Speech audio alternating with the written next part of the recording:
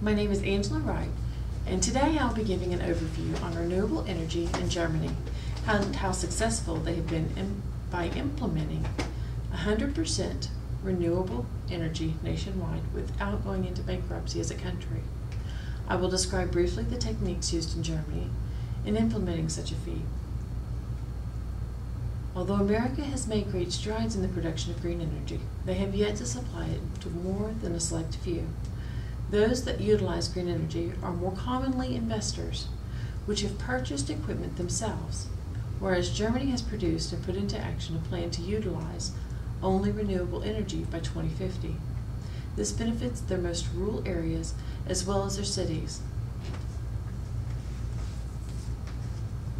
Germany's master plan includes a payment process which is feasible for all that is involved.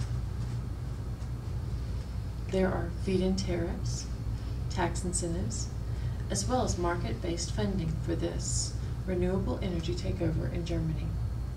Impressively enough, Germany is currently 2 years ahead of schedule with a staggering 50 to 75% renewable energy coverage.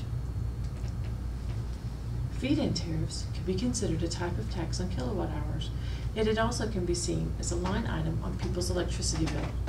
These changes are set up in such a way that it will and has already begun to diminish by 2050.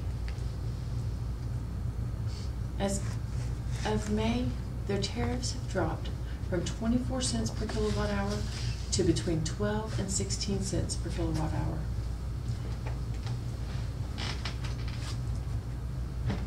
Tax incentives are not as widely used as tariffs, yet they are like our grants and governmental loans. The problem with these is that they raise the debt ceiling and increase our taxes. Market-based funding are individuals or companies which invest in their own green energy sources, yet given population are largely middle to low class. This too is not a common practice. In the long run, utilization of renewable energy is for the best. The benefit for those that harvest and produce our energy today in today's market in the United States brings so many health issues and safety issues that can be avoided with the utilization of our new technology. The benefits would far exceed what we could fathom as far as the health of our citizens as well as our ecosystem.